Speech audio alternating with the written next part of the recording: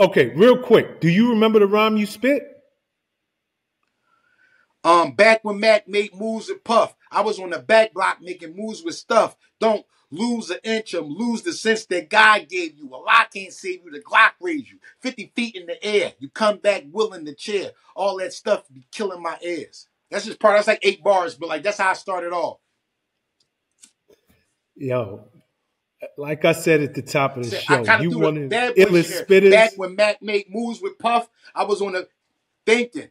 I had so many rhymes and so many stuff. I just was going through my rhymes and Rolodexes and saying, what could I say? What rhyme can I say that got his name in it or reference something remotely close to what's going on here? And just brainstorming, that rhyme popped into my head. Boom.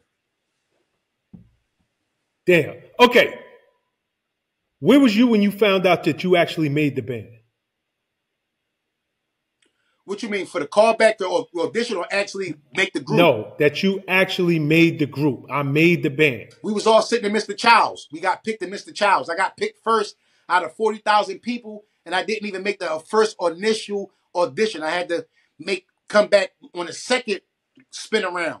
On the second spin around, I came back, and they waited for me, basically, because everybody was picked from the first time they did the talent search. They went to Baltimore, they went to Miami, they went to, of course, New York, they went to Cali, and they had got everybody they wanted already. They had Los from Baltimore. Remember, he was like a shoo-in to be like the leader of whatever was going on.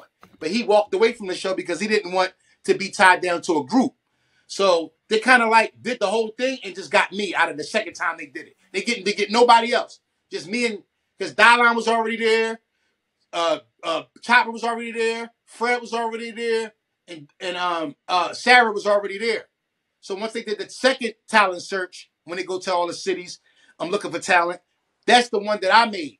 So, and then when they went to go pick the group, I got picked first out of 40,000 people. Yeah, you know, I got a question for you. By the time that you got picked, did you ever hear any of your bandmates spit before? Did you have a sense of any of their styles? I'm from Philly. So they locked us in a green room for 48 hours. They told you couldn't leave, you couldn't go to the bathroom. They wanted to see how bad you wanted. It was motherfuckers in there like, yo, I gotta go home. I gotta check on my kids. I gotta get something to eat. I gotta get some smoke. They was like, yeah, when you do, don't come back. So I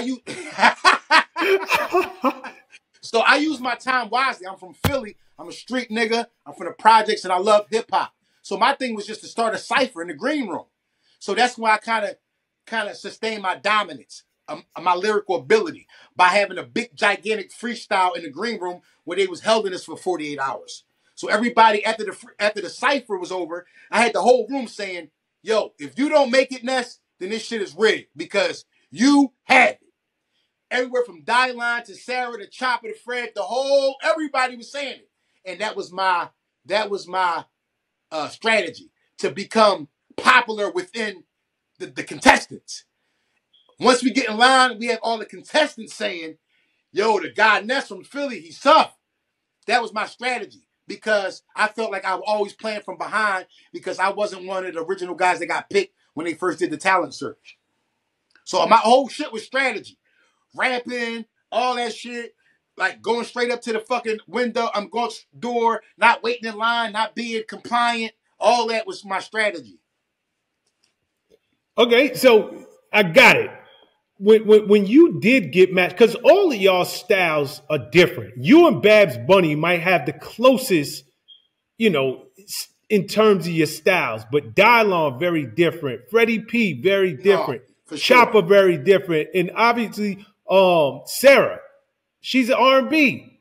Like, could you respect what they was bringing to the table? Because they didn't spit like they wasn't necessarily those lyricists, or did you respect? I know they don't spit like me or come from where I come from, but they just as dope in their own right. So it's funny. Okay, so this is how I break this down. Coming from the East Coast, we pride ourselves on lyricism and it's just being authentic. So of course I'm from the street. Of course I'm, I'm portraying to be a tough guy. I'm in my mid-20s, so I kind of understand that aspect of the game. But during this whole time that we're auditioning, the South is really kind of putting a chokehold on the game. So they're kind of, as the competition is going on, they're giving Chopper and Fred and guys like that more airtime to spit. And I'm noticing that. And I'm like, an East Coast label would be more geared to how I spit, or, you know what I'm saying, how me and Babs get down. But I can see what they was trying to do. They was trying to make us into the new Fugees with a touch of Lil Jon and Trick Daddy and that whole Louisiana flavor, and had Dialine for the food, the kind of Caribbean feel, and have Sarah in there for the Lauryn Hill effect. That's what we were supposed. That's his idea of what we were supposed to be. But the answer to your question, they was catering to more the South, because the South was selling a lot of records back then. Yeah, yeah. So that's why we have Chopper and we have Fred. But to answer your question, I like they raps. Did they have enough? No, they didn't have enough raps for me. But like, I was in my mid-20s. They was all still kind of like in their early 20s, and Chopper was a teenager. So I kind of judged them by not having so many raps, but what they had, I did like. And at the time, you know, we went on to, you know what I mean, have writing sessions where, you know, they would open up their writing, but I wasn't impressed by first listen. But after a while of being around them, I understood why they was there. Yeah, I asked you that because, like you, I'm from the East Coast, right? I mean, we were brought up. You had to be serious with your wordplay. Serious. You had to be serious. Like, the bars you spit, like, you can't waste the bar. All those bars got to be flames. So even though those guys were dope in their own right, it's still, this is not how you was raised. You come from the streets. You come from ciphers, and you come from battling. They didn't spit like that. So I was just wondering, because now all y'all are stuck in a group together. You know, it's only human. It's only natural that you might look to the right and to the left and be like, yo. It's a compromise thing. That's where I start understanding the business a little more. Because like I said, economically, you know, the culture was shifting. And a lot of Southern rappers was getting a lot of looks, a lot of recognition. So to balance the group out, okay, we had the two East Coast rappers. Now we got the two, you know what I mean, down South rappers. And now we got a singer and we got a reggae artist. If it was me, I would have replaced one of the South artists with a West Coast artist. Rest in peace to Damone. He just passed early this year. But to balance it out a little bit further, I would have picked one down South artist and chose either male or female West Coast MC.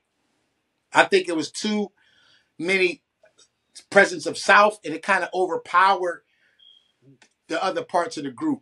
And it just, you know what I mean? I don't know. I don't know what Puff, where his ear was at for then, and I'm not questioning where he was here. I'm just saying we didn't gel because it was always a thing, the North against the South. So we would get into a lot of issues because, oh, you porch monkey niggas, oh, you uppity niggas, and it just was bad energy sometimes. And not for nothing, you know, we was all kids, so we just was being ourselves. But to balance it out, I think it was just always like the North versus South civil type of war. Then we had a wild card with Dialine. Then we had another wild card with Sarah. So it's just like unorganized confusion to me. What's up, guys? Thanks for sticking with me to the end of the video. Truly appreciate you. If you like anything you heard here today, go ahead and hit that subscribe button. And if you know anybody that can benefit from this message, feel free to share. Peace and love. Make every move a power move, and I'll catch you all on the next video.